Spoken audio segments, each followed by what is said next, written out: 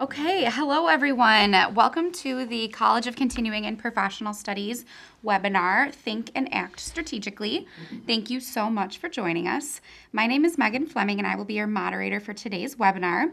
If you have future questions about this webinar or other programs that we offer, please contact our Information Center, and that contact information will be on the last slide of this presentation. There are some logistical items that I'd like to address before we begin. I ask that you please submit your questions throughout the webinar so that we can address them during the Q&A portion in the last 5 minutes of this presentation. To submit your questions, select the Q&A button in the top right-hand corner, type your question, and then press send. You can see the Q&A button in the top right corner, and the send button is located at the bottom. After the webinar, we will send an email in the next few days, which will have a link to the recording. The link will be sent to the email address that you submitted during registration.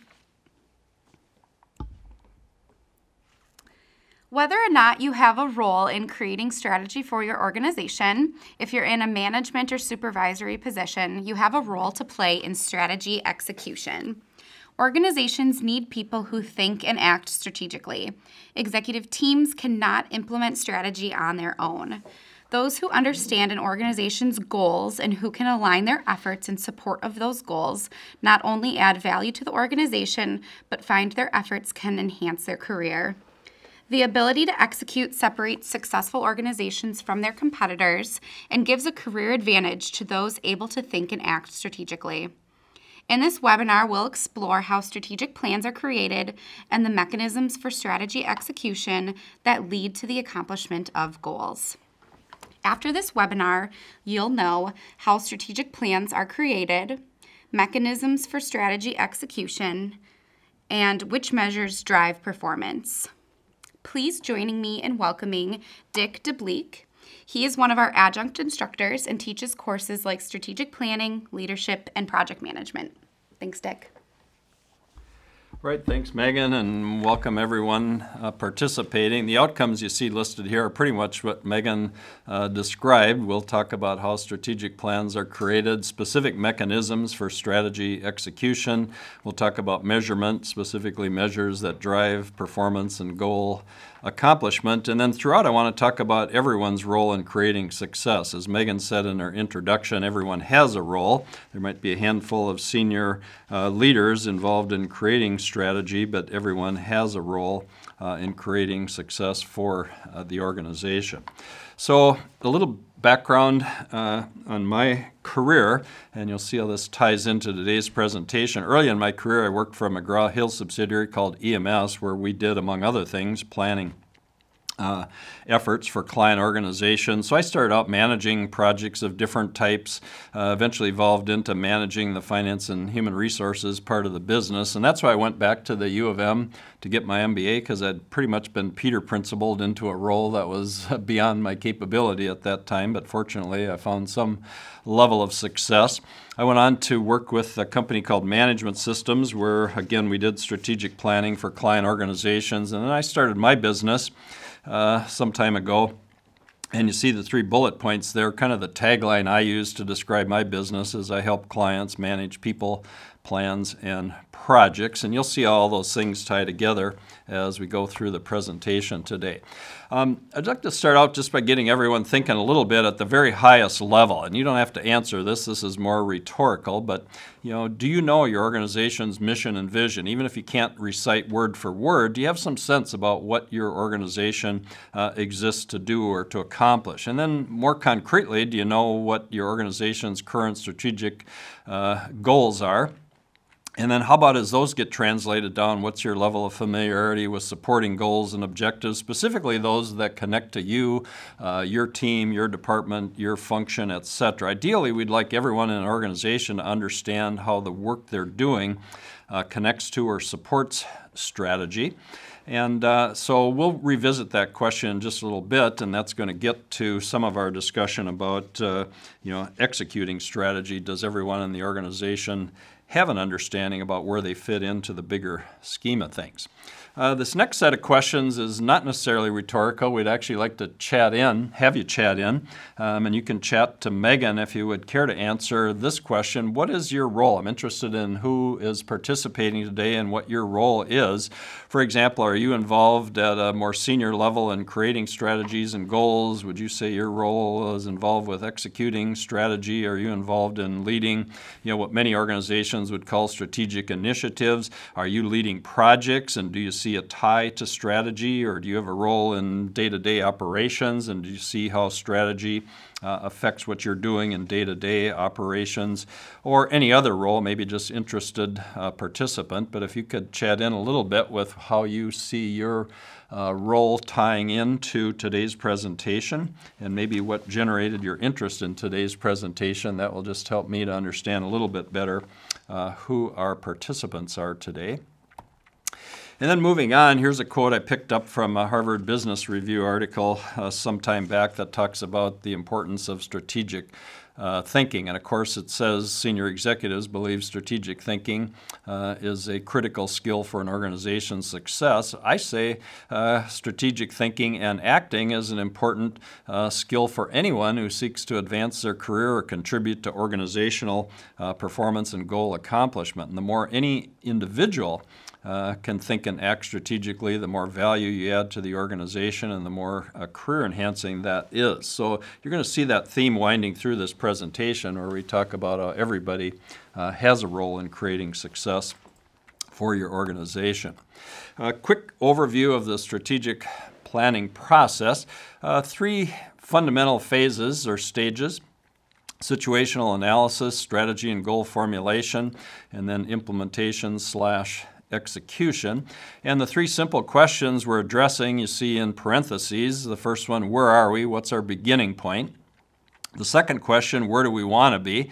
That's more the fun question, the hoping, wishing, dreaming, etc. And then the really hard question, the third one, how do we get to where we intend to be? Who's got to do what to help us to reach goals, implement and execute strategies, and do mission advancing sort of work. And then you see the bullet points down below that begin a little bit of a preview of one of the prime mechanisms I've evolved to using for strategy execution, and it centers around project selection and the impact of strategy on day-to-day operations, and then putting in place all the actions and controls that are needed. Who needs to do what and when? How are we going to know how we're performing? That's where measurement comes in. So we'll talk about those pieces as we go as well. So the 3 basic questions: where are we? Where do we want to be? And how do we get there? We'll run through those in succession. And then just to emphasize that planning is not, a one-time or once-a-year type event. It really is an ongoing effort. It's a way that organizations should manage their work. And so you see this kind of iterative diagram that says, yes, we might, during the planning process, go through these things sequentially. First situational analysis, then strategy and goal formulation, followed by execution. But then you see the arrow going back to situational analysis as things change. As the industry changes, as the economy changes, as the world changes, as demographics shift, or whatever else, we have to revisit, the current situation, maybe update or reformulate strategies and goals. Maybe we have to change how we're executing strategies. So it's an ongoing and dynamic sort of process, not a single event. And then coming back to those questions, the first one being, where are we? I'm going to use this analogy. And you see a map here of the boundary waters, the northern part of Minnesota and the adjoining area in Quetico on the Canadian side of the border. If I parachuted you in to a lake there, and you find yourself on the shore of one of these lakes with a map and compass in hand, and I said, all right, here's what I want you to do. I want you to find your way to Lac LaCroix, which you'll see in the upper left portion of this map. Well, what's your first question going to be? Well, where am I? And if you're where it says BWCA in the lower left, you're going to want to chart a more northerly course to get to Lac LaCroix. If you're where it says Quetico there in the middle, you're going to be charting a more westerly trajectory to get to where you're going. In a very similar fashion, in organizational life and in the process of planning, here's where we'll do things that are part of situational analysis, like SWOT analysis and whatever else, just to understand what are the current circumstances, the environment in which we're operating, what's going on with our organization, with our business, what is the starting point. And so that's a good way to think about situational analysis, is just beginning with the question of where are we? And we'll get to SWOT. I'm sure a lot of you are familiar with the strengths, weaknesses, opportunities, threats analysis. That's commonly a part of situational analysis, but I'm going to want to talk about some other devices as well. But primarily, as you do situational analysis, what we're going to want you to do is take a look at both internal and external factors. So internal, what's going on within the business or organization. Externally, what's happening in the wider world, in the general economy, in your industry specifically. And we'll walk you through some approaches to looking at both the internal and external factors. And here's one that's commonly used, maybe not quite as common as SWOT, but it's a useful tool. It's an acronym, PESTER, that stands for the 6 factors that you see listed there. And what you do is think about which of these factors are most significant for your business, for your organization, what's the impact, and then as you move into the response column, here's where you begin formulating strategies and goals to respond to whatever you see happening in this external environment in which you're operating. Even though this PESTER analysis, as it's called, has been used in exactly this form in many organizations, including many client organizations I've worked with, don't be hung up on that list of things. I've seen this done in many, many different forms. For example, I've seen a shorter version where you just use the first 4 items, so it would be called PEST. You'd be looking at the political, economic, social, and technological realms. I've seen that reordered, where you put the legal one down where environmental is, and then it becomes pestle, and all sorts of permutations and combinations, including adding additional factors that we might have on this list. But it's just a systematic way of taking a look at the big picture. What's the context in which we're operating? How does that impact us? And what's our best play in terms of responding to whatever is going on in the broader external environment. And of course, part of the external analysis is going to include some look at competition, whether direct or indirect, and then the questions about who are your competitors and what represents competition. And to address those middle bullet points, who and what, I'd take you back to the first point where we talk about direct and indirect competition. So way back in the history of broadcast television, it was usually pretty easy to define competition. All right? In the beginning of broadcast television, if you were ABC, you know exactly who your competitors were because there were CBS and NBC. Well, now as we move through the decades that followed, now all of a sudden there's a lot of different types of competitors because we began to see the emergence of cable television and then more and more cable channels. I think on my current cable provider, we've got over 1,000 cable channels. So it isn't as easy as saying it's NBC or ABC or CBS. Now we've got all these other cable channels. And then fast forward some more, we've got Netflix and streaming and every other form of delivering televised programs. So it isn't just a question of who are your competitors, but maybe what represents competition. I heard an interesting statistic just yesterday. It said there's more millennials today that subscribe to video gaming services than subscribe to any form of broadcast television, which is really interesting because that gets to the question of what represents competition. Now it isn't just other broadcasters like ABC or NBC. It's social media, it's gaming, it's whatever else is commanding people's eyeballs. So we'd rather have you think very broadly about competition in your world, well beyond just the question of who are your competitors, but what represents competition in the broadest sense. And then the last bullet that talks about competition in the nonprofit or public sector, there's some that'll push back on this, but I'm going to say everybody has competitors. If you're a government agency, a state agency, for example, you might be competing in the legislature against other state agencies for funding. If you're somebody like where I find myself at the moment at the University of Minnesota, you're competing with others at the legislature for funding. Maybe you're competing against other large research institutions. If you're a school district, you might find yourself competing with that school district next door that just built the new school building and the multi-million-dollar athletic complex, and so they're attracting students and the state aid dollars that go with students. And so I'm going to say in pretty much every domain, we're going to find some form of competition.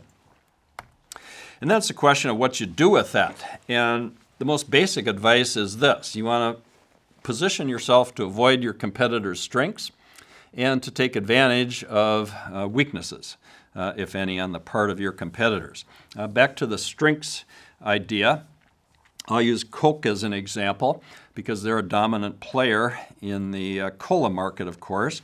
And so if I'm going to go into the beverage market, I'm probably not going to want to take on Coke with a cola product. Now, Coke has their flavored waters, vitamin drinks, sports drinks, etc., but they don't have the same dominant market share that they do in the cola niche. So if I'm going up against Coke, I'm probably going to want to avoid their strength in the cola realm and go after some other aspect of Coke's business. And that's where we get to that second point, taking advantage of any particular weakness or soft spot that you might detect in competition. And then I want to flip over to the internal side. Remember I said with situational analysis, you want to take a look broadly at what's happening externally. And we've been through, a few ideas there. On the internal side of the ledger, you just want to take a look at what's going on within your own organization. What do you offer in terms of products or services? What do you have in terms of technological capability, any other capabilities, manufacturing, distribution, management systems, human resources, financial resources, anything else that define you as an organization and what you bring to the competitive market space. So we're going to urge organizations to take a pretty comprehensive look at where they are at in terms of internal capabilities. And the real idea vis-a-vis competition is how can you potentially leverage any of those internal factors to your advantage.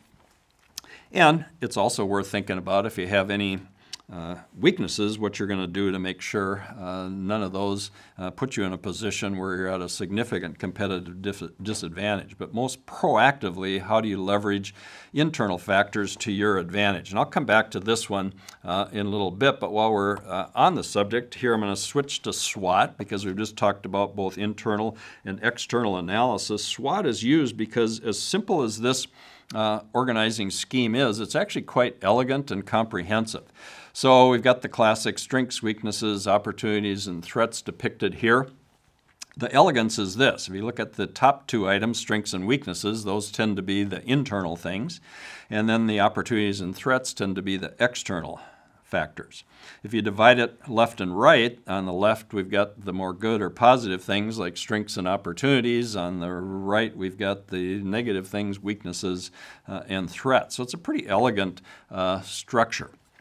Now, SWOT done well, in my opinion, you would do this not just on your own organization, but looking at your key competitors. What are their strengths and what are their weaknesses? Are they looking at the same opportunities and threats as you are? So that's SWOT, and again, that's just one of many tools like PESTER that are available to us to do what I'm calling situational analysis. So however you do it, you just want to make sure you understand where you stand even before you start looking much farther down the path towards your vision and what you're hoping to accomplish. So that's all about what I'm calling situational analysis, or answering the question, where are we? Then we get to the second question, where do we want to be? This is all about strategy and goal formulation. And this is kind of the fun part of strategic planning, where executives can do some wishing, hoping, dreaming, scheming, blue skying, whatever. Ultimately, it's going to come down to the pragmatic. What do we have to do to get there? But just to talk about strategy and goal formulation, one of the things I like to do with clients is start out with kind of a blank piece of paper and just say, create the picture of what you'd like your organization to look like 3 years, 5 years, 10 years in the future. Your time frame is going to be dictated. It's different by business, by industry.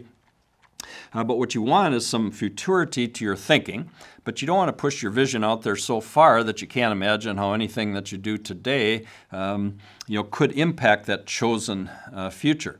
And you can be bold, aggressive, ambitious in your vision, maybe more incremental or status quo. But what you want to do is just be clear about where you're headed in the broadest terms. And then that third bullet that talks about choice, I really want to emphasize that what you're doing is you create this vision, and ultimately as you establish strategies and goals, you're choosing both what to do and maybe just as important, what not to do. One of the downfalls sometimes in strategic planning is groups will get all excited about all the things they could potentially do, and then resources get spread too thin.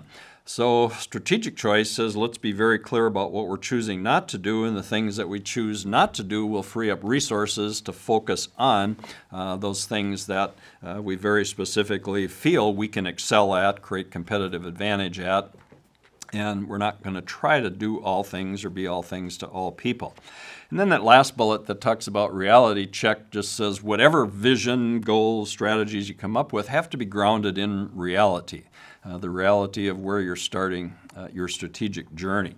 For example, if you're a one-person CPA practice, I would be surprised if you would say your vision in 3 years to be competing with the big accounting firms. Well, maybe that's way down the road for you, but your reality is you're starting, as a single CPA. And so what's realistic for you? Even if you have a bold vision, what's realistic for you to accomplish, in the next 3, 5, 10 years? So that's where the situational analysis comes in. It just says what's the reality of our current circumstances, and then any goals, strategies, etc. they come up with are going to be necessarily bound by that reality. And another tool for looking into the future is scenario planning. This is commonly used, maybe not used enough in strategic planning, but just a quick overview of scenario planning. It basically has to do with looking at what are identifiable trends that are impacting your business, your organization, your industries, and recognizing key uncertainties. And if I talk about just a couple of things, there's some clear demographic shifts that are taking place in our world today.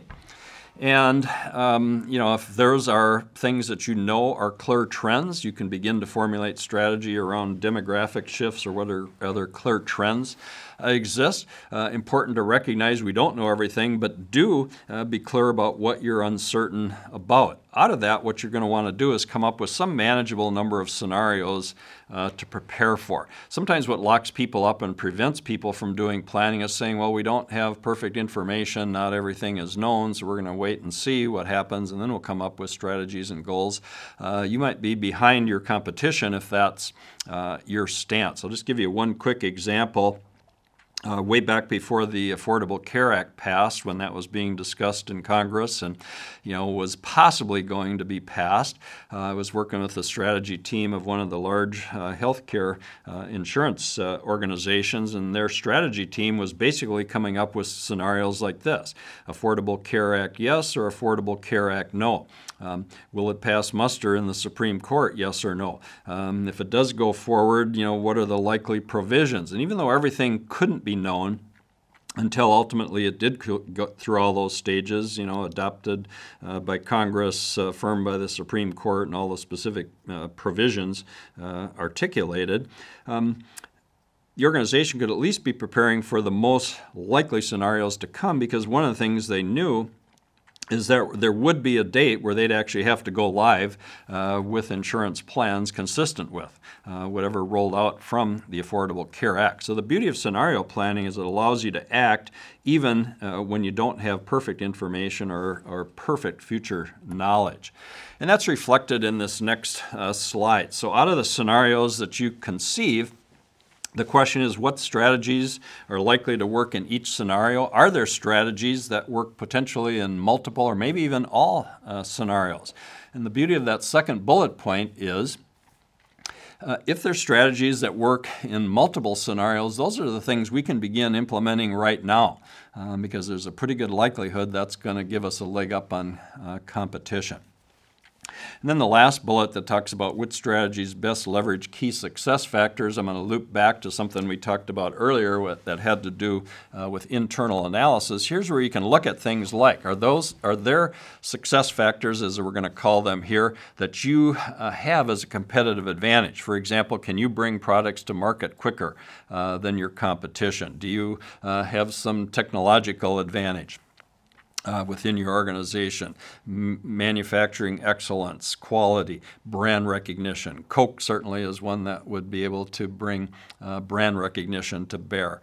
Interestingly, I read or heard within the last couple of years, well, for many years, Coke, which I referred to earlier, the Coca-Cola company, was for many years worldwide the most recognized brand. That's now been superseded by Apple, as I understand it, within the last couple of years. So if you know you own this particular success factor, whether it's brand recognition or anything else, how are you going to leverage that into any of the scenarios, or just in general in your strategies and goals going forward? And then where you're going to want to go is get more and more specific about what you're going to do. And so I want to walk through a little bit of a terminology tutorial here. And I think we'll get general agreement on this use of terms. People will, however, use some of these terms that I'm going to introduce somewhat differently, but at least I want to let you know how I'm thinking about these things. So as you move to establishing goals and objectives, the way I'll think about goals are very broad statements of what you want to accomplish, and then more specifically, objectives and measures, with timetables attached that get you very specifically down to what we're going to accomplish in a measurable way in terms of results by when. So it's great to have broad goals, but really important to translate those into more and more specific kinds of undertakings that you envision. And then to get even more specific, and I think I mentioned earlier, you might have seen in my introduction, I started my business that I call Summit Management back at a time where I'd done some climbing and mountaineering. So I'll just use this little tutorial using a mountain analogy. So let's say your goal is to get to the top of Mount Everest. You see a little diagram of the mountain and standard climbing routes there in the upper right. So that's your broad goal. And then you might have a number of objectives supporting that goal. And when I talk about objectives, I'm talking about very specific, measurable results that you intend to accomplish. And in my world, those are often what I would call a project. And so here's one objective associated with climbing Everest would be to get your base camp and communications set up by the 1st of May, which is typically the start of the climbing season on Everest. And of course there'd be other objectives, but what we're doing is translating those broader goals into much more specific, tangible, concrete, measurable results that we intend to accomplish, and that's where we're going to get into the disciplines of project management that we'll talk about in just a little bit. And then you see the distinction between strategy and tactics, and this is going to be my definition. You won't necessarily find this in the dictionary or textbook, but I think about strategy as a set of organizing principles for how you plan to reach your goal or goals. For example, in the world of climbing, there's two basic strategies. One is called alpine style, the other is expedition style. And just real quickly, expedition style you might be familiar with. Classic for going up Mount Everest is you get the yaks and the Sherpas and all the gear and you march up to base camp, and then you move up the mountain and set up successively higher camps, supply each of those camps, put in your fixed ropes. Once you have all that infrastructure in place, now you're actually going to send climbing teams to the top. Very different is alpine style that says, hey, you get your backpack and ice sacks and I'll grab mine and we're just going to make a quick run to the top. So what happens is, depending on what our strategy is, there's going to be different tactics that will help us execute on that strategy. For example, when you get down to tactics, if we decide that we're going to go alpine style, you see some tactics that are going to fit with that particular strategy. We're going to pair gear to a minimum. We're going to emphasize speed, get to the summit and back down as quick as we can. If there's any question about should we take something or not, we're not taking it. Whereas if you're going expedition style, you say, yeah, if we could potentially use it, let's take it along. So strategy is going to dictate tactics. And then I'll use this example to recognize that just like in mountain climbing and business or any other form of organizational life, there's a lot of different ways to reach goals. So here I'm comparing Walmart with Target. And I'm going to say that each has the same goal, increasing revenue and market share, and each has the same objective. This is kind of the gold standard in the retail industry. Both want to increase year over year same-store sales. Well, now there's going to be different ways to accomplish that goal and the objective of increasing same-store sales. Walmart has what I'm going to characterize as a value strategy, and then you see the tactics there where they emphasize everyday low price, store efficiency, low-priced items. If you watch any of Walmart's advertising or walk into the store, you'll see these things. You know, they'll feature everyday low price, and they'll have more merchandise crammed into a space with narrower aisles, etc. Whereas you shift over to the Target side of things, their strategy is what I'm going to characterize as a value plus strategy. So yes, they also emphasize everyday low price. You probably recognize their tagline at Target, expect more, pay less. All right, so that's everyday low price. But they also have an emphasis on store aesthetics. A Target store is going to look different than a Walmart store. And then you got the specialty items, you know, the designer items and the specialty items that you can only get at Target. That, incidentally, probably have higher margins. So it's just a different way of accomplishing the same goal and objective. So there's many, many ways to execute the same strategies, within a different organization. And now we get to strategy execution specifically. So now we're on the third question, which is how do we get there? This is the hard part. You see the quote there from John Bryson. I love that quote. John Bryson, by the way, is here at the university at the Humphrey Institute. He's written a book on strategic planning for the public sector. He'll be quick to acknowledge that all the tools used in planning in the public sector are borrowed from tools that classically have been used in private industry. But if you read the quote, we've all been there where, at the first of the year we make some resolution like we're going to get to the gym more or lose weight or eat better or whatever else. And the question is that actually going to happen or not? And for a lot of us, we're well-intended, but then, we don't necessarily follow through on the New Year's resolution. In very analogous fashion, organizations classically, are pretty good at coming up with vision and goals, etc., and then that kind of breaks down in that strategy execution stage. So what I'm going to want to talk about are some very specific mechanisms that I've found useful in the realm of strategy execution. So the question of strategy execution basically comes down to these kind of questions. All right, who's going to need to do what and when to help us accomplish goals? The way that's going to happen is translate strategic goals, strategies, strategic objectives down into detailed operational and project plans, put measurements in place, exercise ongoing discipline in monitoring progress towards accomplishing goals and objectives. Periodically, you're going to back up maybe to your situational analysis as things have changed. Take a look at what's changed, maybe update, reassess, or otherwise tweak your strategies and goals. And again, this just gets back to the point that planning is a very dynamic process, not a one-time, once-a-year event where we create plans, but we're always looking at how we're doing relative to what we set out to do, and in some cases revising or updating the plans and goals as we go. And then here's a simple depiction of the structure that I've evolved to using for strategy execution. And so I'll kind of talk you through this. Those of you, if you have a background in project management, you probably recognize the structure. I'm going to talk about portfolio, program, and project management here. And what we're seeing is the use of the term portfolio and the practice of portfolio management more and more aimed at execution of strategy and the accomplishment of organization strategic goals. We've used the term portfolio in a lot of different ways over time. Sometimes in the personal domain, when we use that term portfolio, we say, do you have a diversified investment portfolio? Do you have stocks, bonds, real estate, whatever? In business or organizational life, we'll often use the term portfolio to describe what portion of the business or organization is a particular executive responsible for. Now we're seeing the use of the term in the practice more and more in this sense, where we're using portfolio, program, and project management specifically aimed at strategy execution.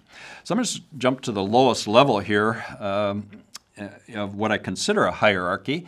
So you see a bunch of projects at the lowest level in this hierarchy. In the realm of project management, we've typically talked about programs as a collection of related projects. And when we think about portfolios at an even higher level, we're thinking about what collection of programs and projects are aimed specifically at accomplishing organizational goals and objectives.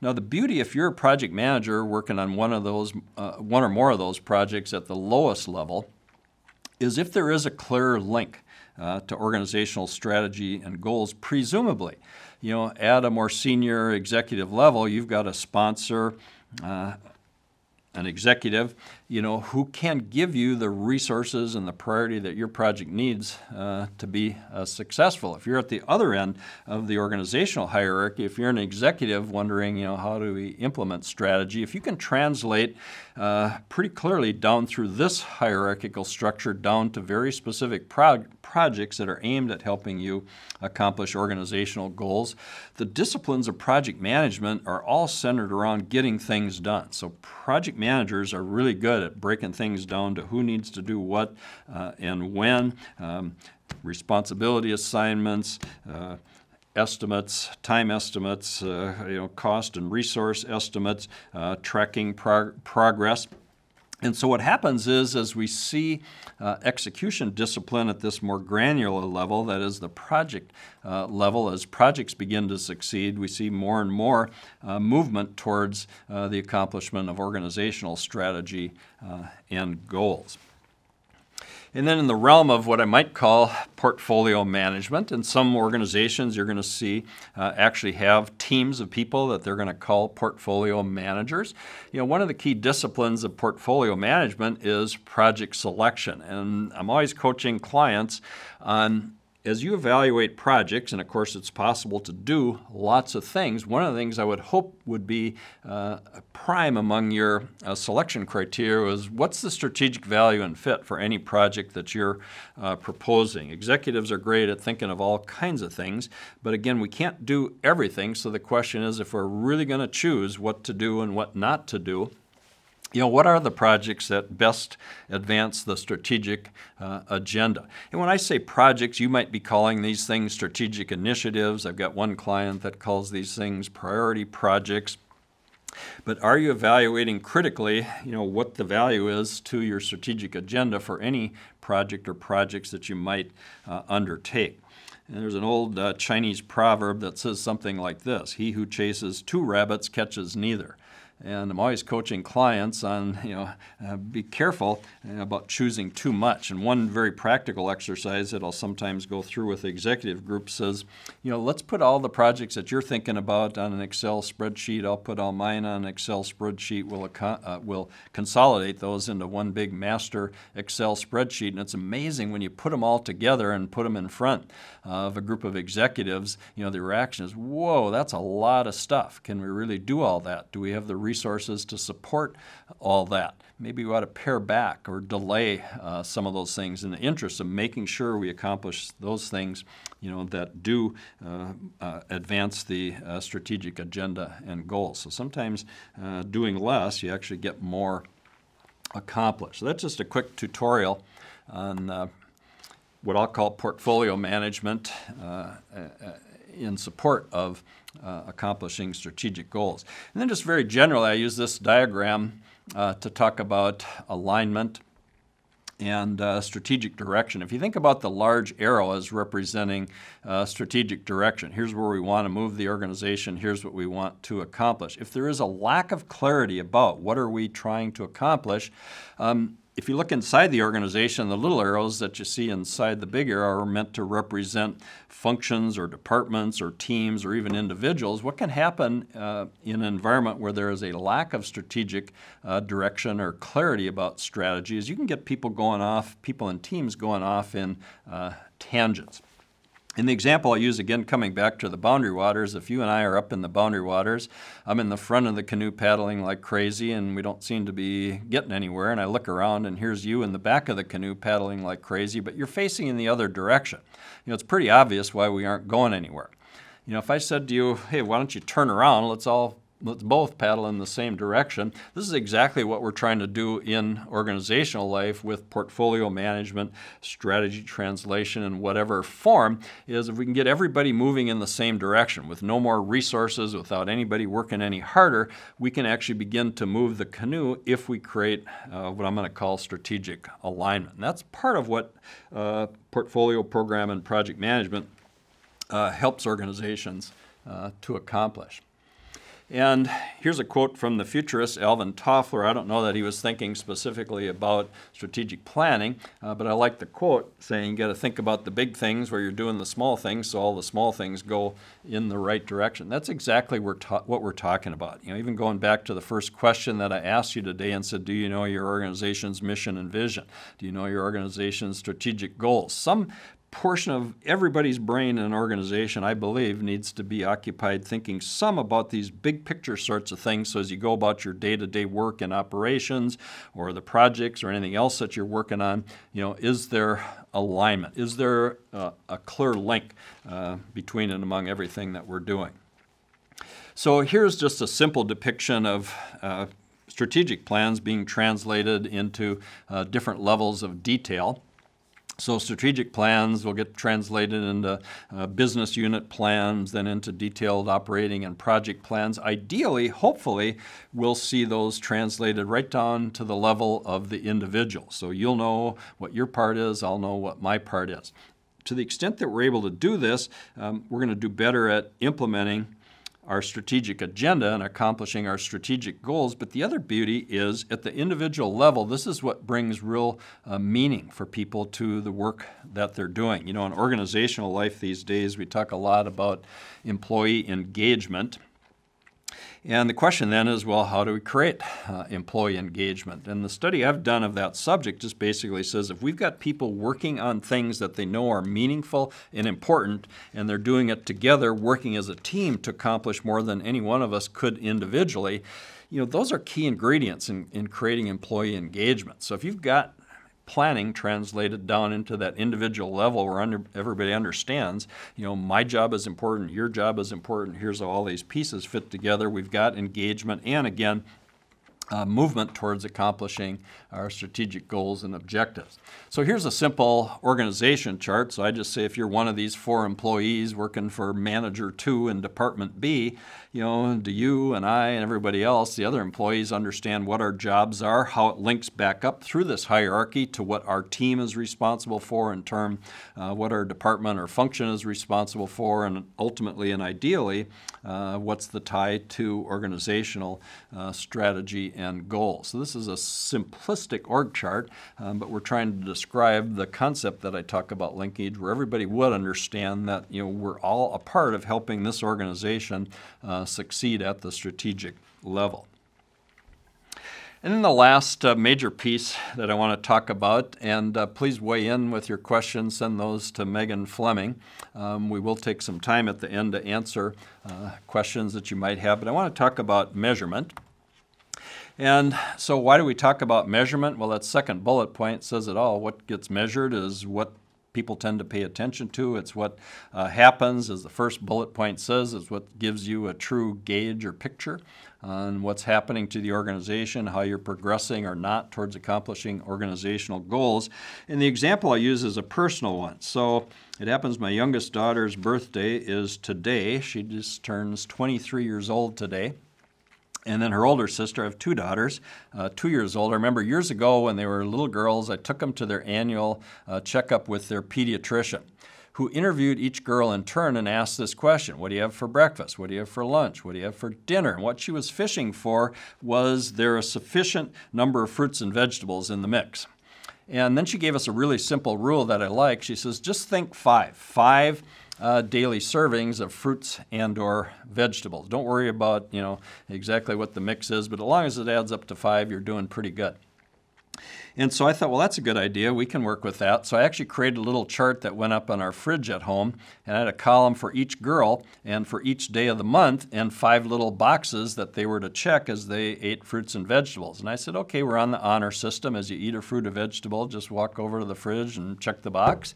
And I think they were being honest. And pretty soon I saw all the boxes, all 5 boxes for each daughter for each day filling up. And it was pretty clear to me that over the several months we did this, fruit and vegetable consumption in our household increased. Well, why did it increase? Well, we were paying attention to it. We were measuring it.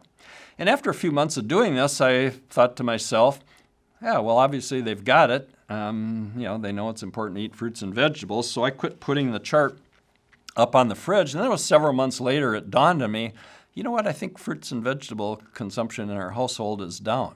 And why had it fallen off? Well, we're no longer measuring or paying attention to it. So again, what you measure matters. What you measure is what happens. So we're thinking about strategic goals and objectives. Are you measuring the right things? Is it moving you inexorably towards accomplishing those goals? Here I want to talk just about, we don't have enough time, money, resources, energy to monitor, measure, count everything. So I'm going to urge you to think about what are those vital few things that really let you know how you're doing versus the trivial many. And the example or analogy I'll use in the realm of healthcare, there's 3 basic things. If you go in for your annual physical, the things that they check pretty quickly: pulse, blood pressure, temperature. Right? There's a lot of other things that they could potentially measure, but right there with those 3 simple things, pulse, blood pressure, and temperature, we got a pretty good idea about how you're doing. And so the question is, what are those vital few measures for your organization that drive success? And you see a lot of different categories: financial, operational, quality, etc. Again, don't try to measure everything, because there are some trivial things that really don't matter. For example, in the realm of healthcare, you could think of all the things we could measure on the human body, like how long is your nose, or how many hairs per square inch on your head. Well, that's a lot of data, but is it useful information that helps us know how what the human condition is? And in similar or analogous fashion in an organization, are we measuring those vital few things that really drive us towards organizational success, goal accomplishment, etc.? And then big picture, and I'm guessing many of you are familiar with this because this has been around for a couple of decades now. Kaplan and Norton, 2 Harvard guys that came up with what's called balanced scorecard. And what Kaplan and Norton opened our eyes to, or a lot of us, was thinking beyond just the financial measures. It's necessary, of course, to track financial measures, revenues, profits, expenses, whatever else. But what Kaplan and Norton said, we also have to pay attention to how well we're serving customers, how they view us, to our internal business processes. Are they efficient? Are they aligned? In the realm of learning and growth, are we creating the capacity to do more and better in the future? And so what happens is, as organizations begin to pay attention to some of these other domains, the financial stuff will tend to take care of itself. If you're doing a good job with your customers, if you have internal processes that are efficient and aligned, and if you're creating the capacity to do more and better in the future, generally the financial stuff will take care of itself. And what you see in the middle, what Kaplan and Norton would call their strategy map, it just is suggesting that anything you come up with in any of these domains is driven by strategy. And then we get more and more detailed. So I'm just going to blow up the financial bubble that you see up there on the top. Within any one of those domains or perspectives, as Kaplan and Norton term them, are going to be objectives, measures, targets, and initiatives. And so just to walk you through this, within the financial domain, we might say we want to increase profitability. Well, what's our measure of that going to be? It's going to be earnings per share. What are we targeting? Well, a 10% increase in earnings per share. And then what specific initiatives are we going to undertake that's going to move us towards accomplishing that objective. So you see a couple of likely initiatives. Again, I'm probably going to call these things projects. You might engage or undertake some expense reduction projects, maybe some supply chain projects like vendor selection and management, etc. Each one of which, by the way, are going to have their own objectives, timetables, responsibility assignments, etc. So this is that management at that very granular project level that I talked about, all in support of these higher level goals and objectives. And what you'd hope is that anyone working on these initiatives or projects, understand how important it is to the organization's strategic agenda. Again, that gives meaning to their work, but also helps as an organization for us to ensure that we are driving at this granular level progress towards accomplishing our strategic goals. And I love this quote. When I originally found it, it was attributed to Albert Einstein. I've done a little more research, and I think I've got the proper attribution here. But I love the play on words. It says, not everything that counts can be counted, and not everything that can be counted counts. So that first phrase, not everything that counts can be counted. Sometimes the things that really, really matter, employee engagement, customer satisfaction, etc., those things that really matter, those can be harder to gauge or measure, but important to pay attention to those. And then the second phrase, not everything that can be counted counts. Sometimes we'll count things that are just easy to count. We can count dollars in and dollars out, but is it really telling us how the organization is doing? Particularly, is it doing anything to help us look more into the future, not just into the past? And so for me, that's a good way of thinking about measurement generally, is we want to get at those things that sometimes can be more difficult to measure or count, but that matter more. And then just to wrap up the discussion about measurement, obviously we can count or measure lots of things. I'd urge you to focus on those vital few things that really help you to know, are you moving towards accomplishing organizational goals or not? Remember that what gets measured is what people tend to pay attention to. It's what tends to happen.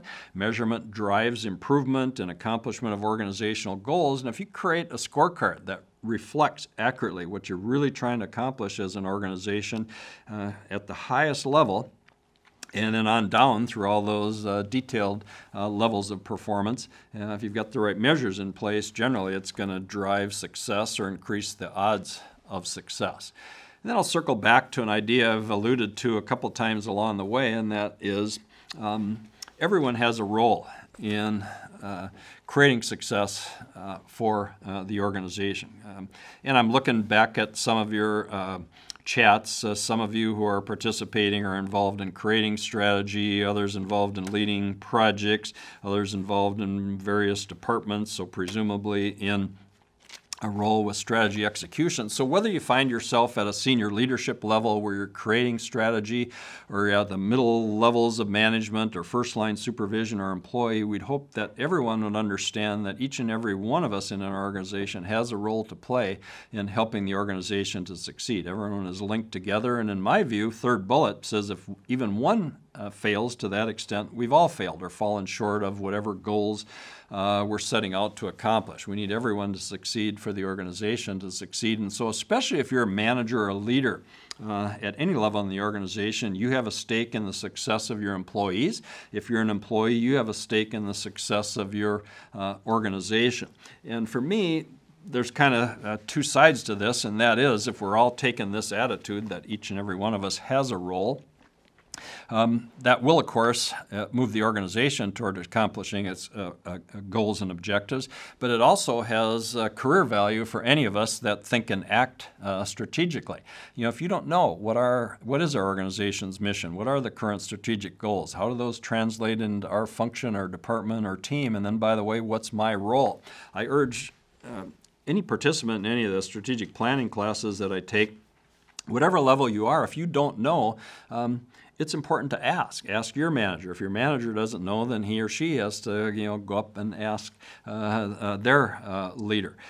Especially as organizations grow in size, it's harder and harder to translate from the top down. So a lot of times success and communication and clarity is driven from the bottom up, just by each of us asking, what's my role? How does my job link to or support organizational goals? And if you can do that as an individual, wherever you are in the organization, I'm going to say that's career enhancing for you and is certainly adding value to your organizations.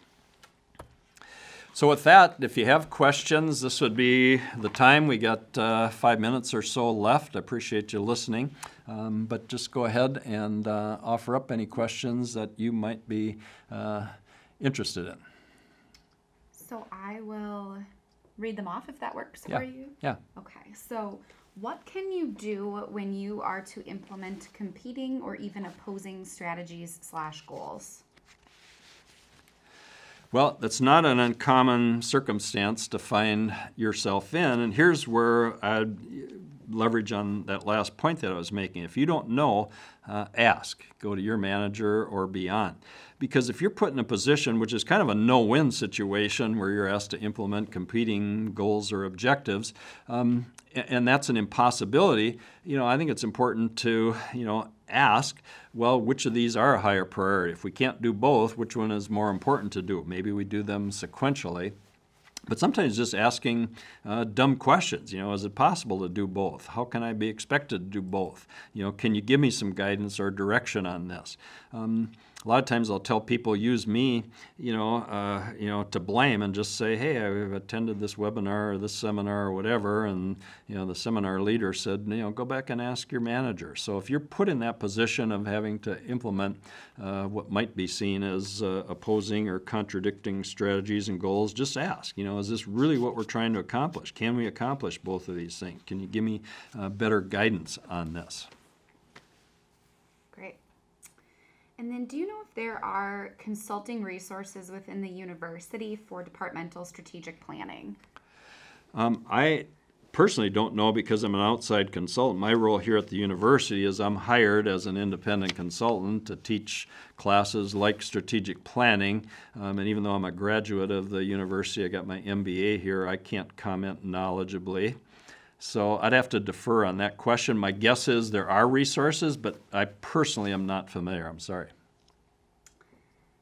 And what if you don't have a long-term plan? They say if you don't exactly have a vision for 5 to 10 years down the road with a certain project, how do you still strategize? Well, if there isn't a clear vision 5 to 10 years down the road, how do you strategize? One of the things that I always think about in the day-to-day work that you're doing, the projects you're working on, the operations that you're part of, is can you at least discern what your current priorities are? If you can look at just the steps that are immediately in front of you, all right? Maybe you don't know 5 years, 10 years out, but sorting through, everything that's on your plate, what are the highest priorities, the most mission-advancing things that you can devote your energies and resources to. And that way we can kind of create our own mini strategy, if you will, in the absence of more clarity about what are the longer-term vision and goals. I realize that that's not an uncommon situation to find yourselves in. So again, I would certainly run that up the organizational hierarchy and ask questions, but even in the day-to-day within the realm of things that you have purview over, you decide, what the key priorities are and what you're going to devote your energies and your team energies and resources to. And if you can at least pursue, to the best of your knowledge, what the highest priority, highest value type things are, you got a better shot at adding strategic value. But ideally, you'd be able to ask and get an answer to that. Where are we headed 3, 5, 10 years down the road, and how do I best align what I'm doing right now to that longer-term vision? Good question. And then one of the participants is asking if you could please repeat the key points on how we can create employee engagement. Yeah, when I've studied the question of employee engagement, kind of what I've come up with says employees feel engaged when they're part of an organization where they know the work they're doing is meaningful, and they're doing it together as a team. So together as a team, we're able to accomplish more than any one of us could individually.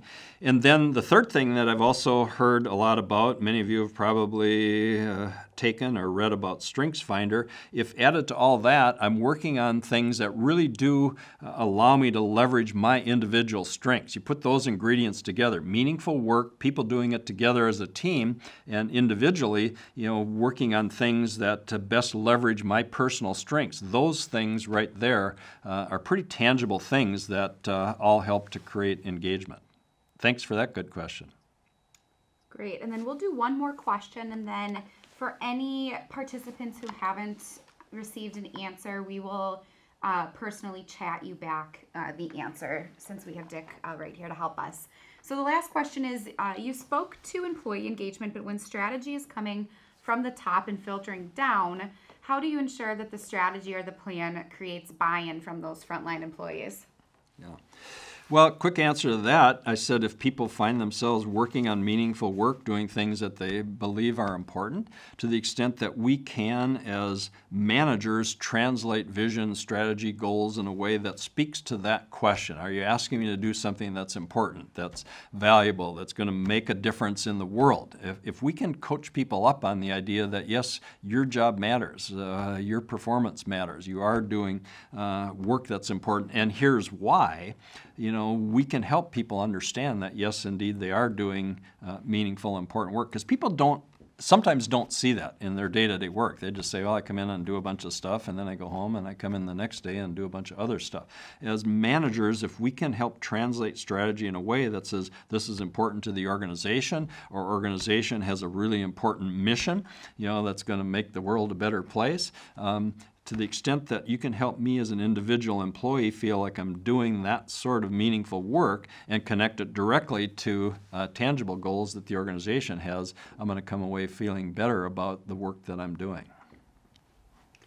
Great. Well, Dick, thank you so much for all of your time and your useful information. Like I said, I am going to look through these chats and the Q&As. So if you do have another question, feel free to ask, and we'll get back to you via this chat. So just make sure you still stay logged on. And as I mentioned earlier, we will be sending a link to the webinar recording in a couple of days. And then up on this slide here are some relevant courses if you would like to learn more. I was talking with Dick before this started, and it looks like he's teaching these first two, so the Management Essentials for Success and Strategic Planning and Measurement. And you can contact me directly. My contact information is at the bottom of this slide, and I can help get you registered for these courses. And you can also visit our website, so ccaps.umn.edu, and you can see the full list of classes and educational programs.